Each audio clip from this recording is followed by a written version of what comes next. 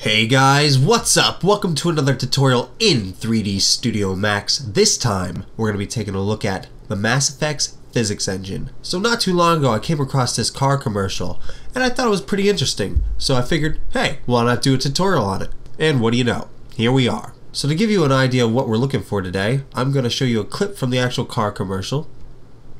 So as you can see, it's just a bunch of blocks, and they fall and explode, and it's fantastic. Let's look at it again. And there it is again. So I definitely recommend that you take a look at that full TV spot. I'll have a link for it in the description. It's filled with all kinds of music, flashing lights, and lens flares. The whole 9 yards. All 9 of them. Not 10. I don't know why there's not 10, but all the other 9 of them are there. Just go watch the commercial and then come back here. I'll be waiting for you.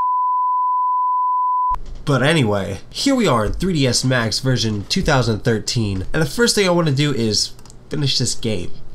And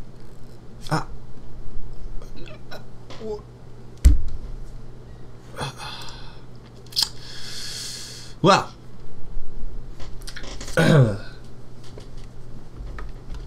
let's just start by building these blocks you see throughout the entire spot. So these are very basic. All they are just boxes with rounded edges, and it looks like the faces are inside a bit. So let's use that to get started. First thing I'm going to do is grab a box and drag it out.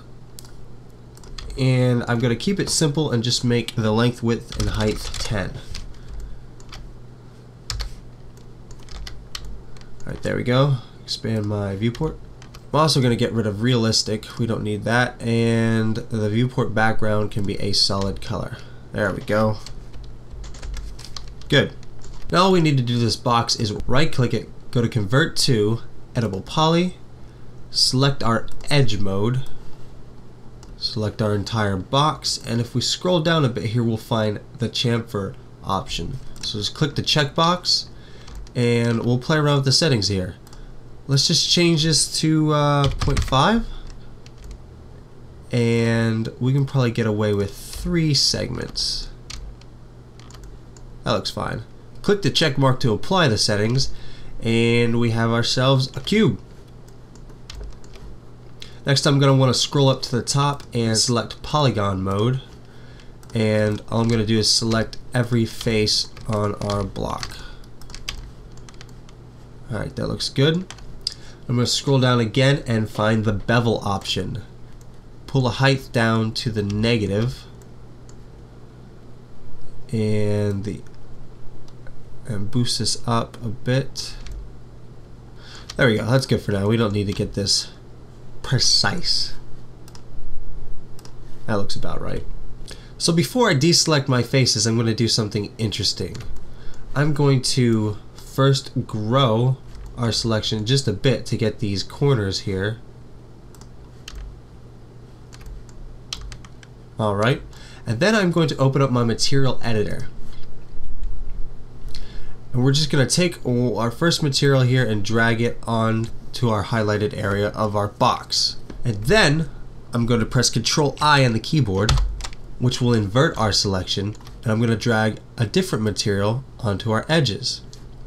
Then when we deselect our box and go into these materials, we'll be able to change the individual colors of the faces and the edges. So these were white, and let's turn some self-illumination on just for the fun of it. And then we'll go back to our first material, which is our faces, and we'll just turn this to almost black, not completely black. And we'll give it a little bit of specularity too. Alright, so there is our cube. Now we just need to align them into an array that's similar to this. So I'm going to grab my move tool, hold shift on the keyboard, and drag out another cube. And it's going to ask you if you want to make it a copy, instance, or reference, and how many copies you want to make. We're going to go with like 10. Press OK. And it's going to add 10 more blocks in a row to the one we already drug out. Then the next step is going to be selecting all of our newly made boxes. Go to more of a top view and hold shift, and once again drag out this whole row of boxes. And make sure it's still on copy, and we'll do 13 this time. Press OK. So now we have this little grid of boxes to work with, and one last thing we'll do is select all of our boxes again, hold shift and drag them up, and we'll do 6 for this one. So now we have this crazy array of blocks to play around with. So we don't nearly have as many blocks as they do, but just for the sake of render time, we're going to stick with this. Alright, so now that we have all our blocks in a line, we can start playing around with MassFX. Now MassFX is something new to 3D Studio Max 2013 and I think 2012. If you're trying to use an earlier version, you're going to find that you don't have MassFX. You have the Reactor engine instead, which is alright to play around with, but it can be a little limited, which is why I wanted to use MassFX for this tutorial. So to get our MassFX options available for us to use, we just need to right click on any open area on our toolbar up here. It can be anywhere around here. So I'm just going to right click and select MassFX toolbar. And I have mine set to default over on the left side of my user interface, but you can drag it anywhere you want. But MassFX is pretty simple to set up. All we really need to do to get started is select our entire box of boxes, or whatever you want to call this, and once everything's selected, we can go into our rigid body settings. When we click and hold down on this option, we'll get a few different settings. We can select dynamic rigid body, kinematic rigid body, or static rigid body. We're going to select dynamic right now. So it'll take a little bit, and then you'll see all of our boxes will get these weird lines through them. And that's how you know the rigid body has been created.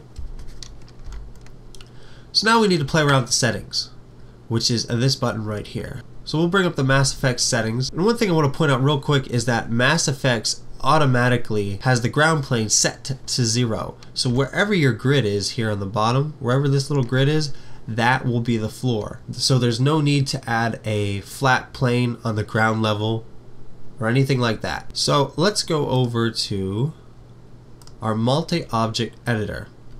And right now you can see that our rigid body type is set to dynamic. You can change it if you'd like, but what I want to change right now is what these blocks are made out of. And right now our preset is on none, and we can change any of these properties here manually. But to make things simple, I'm just going to select the drop down and change it to concrete. So that's a preset made that already has the mass and density figured out for us. And that seems to work well for me. So mesh type is convex, that's fine. So everything looks good to start. So to test out if our rigid body is working correctly, I'm just going to hit the simulate button. So as you see, the blocks fall on top of each other and fall on the ground. And that's about it. Alright, so we can see that the gravity is working well, which means we can proceed to the next part of our master plan. Or just add in the bomb. So if we take a look at the car commercial again, you'll see that these blocks start simulating, they start falling for a few frames, and then all of a sudden something sends them flying through the air and tumbling all over the scene. Well, what we're going to use to get that effect is a bomb. And where we're going to find this bomb is right here under our Create tab. So we're going to select Space Warps and we're going to find P-bomb. And all we're going to do is drag it out onto the screen. The size of the bomb doesn't matter, but where you place it does. Right now, if I were to simulate with the strength of the bomb turned up really high, it would push all these blocks that away. So what we want to make sure we do is we want to place the bomb right in the very center underneath our box of blocks. So it'll be sitting right there in the center. And we're also going to reselect all the objects in our rigid body. Make sure we're still in the multi-object editor, and we're going to scroll down to the bottom where we can add in a force, which is exactly what this bomb is.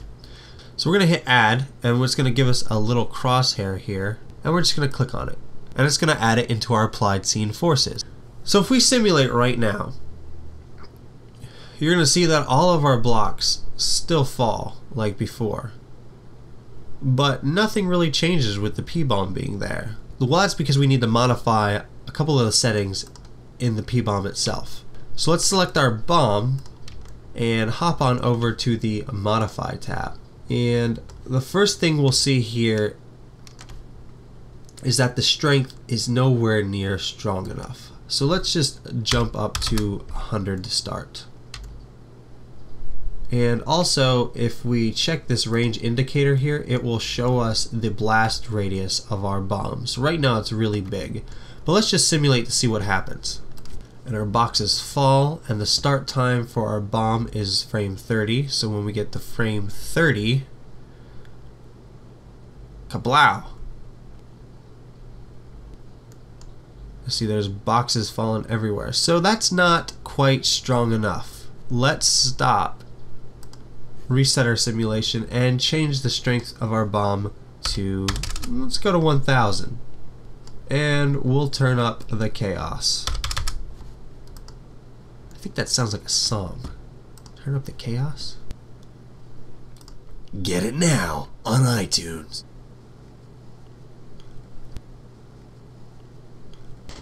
Alright, so that explosion was way overkill. I think we sent some blocks into orbit. So let's go ahead and stop that.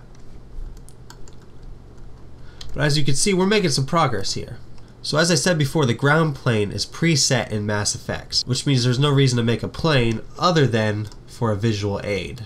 So I'm going to just drag out a plane here so that we can kind of have an idea where the floor is at all times.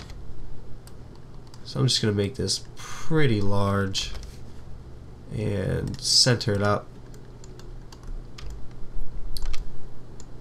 Now we'll be able to see our blocks hit the floor a little better. The next thing I'm going to do is go back into the P-bomb settings. Let's see if I select this. I'm going to make a few adjustments. So the strength is way too high. Let's change it to 500. We'll cut it in half. Also, the start time doesn't need to be 30 frames in. We can start at 5. If you look back at the actual car ad itself, they fall for just a few frames until it starts exploding. The other thing is our range. First of all, exponential is a little more accurate to real life explosions, so I'll just select exponential. And the range does not need to be 1000. We can change this to something simple like 100. As you can see now, the range indicator is just a little bit around all of our boxes. Alright, let's run this simulation and see what happens next. And off we go. There goes our bomb. That looks much better. Much more like the commercial. Alright, let's stop that and reset. If we jump over to our simulation tool tab here, we'll find the simulation baking section. And what that will do is turn our simulation into actual keyframe, so it's not so slow every time we want to see the box explode. So I'm just going to check bake all and give it a second to calculate.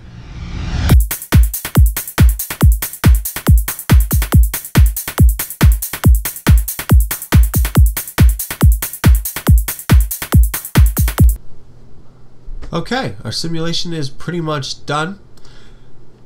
And what that basically did is just added keyframes to each one of these individual boxes. So if we select any of them, you'll see that every frame has a keyframe set for it.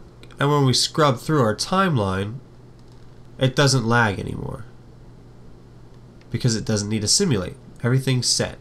So that's looking pretty good. That's about it for this tutorial. The only thing left to do is add in all of this motion blur that you see, especially right here. There's a lot of motion blur going on. The way we can do that really quickly and simply is go to our render setup, scroll down to the bottom, and change the render engine from the default scan line to mental ray. Press OK, and then go to our renderer, scroll down a bit, and enable motion blur. Make sure it's set to all objects. And now, let's get in here. If we hit render, it'll take a bit longer to render, but you'll have all this nice looking motion blur, which when you render out your final animation will make it look much more realistic. And that is the basics of the MassFX physics engine in 3D Studio Max. Thanks for watching this tutorial. If you like this tutorial and want to check out more, you can head on over to youtube.com/dooleypro to check out all of our other awesome tutorials. But until next time, thanks for watching.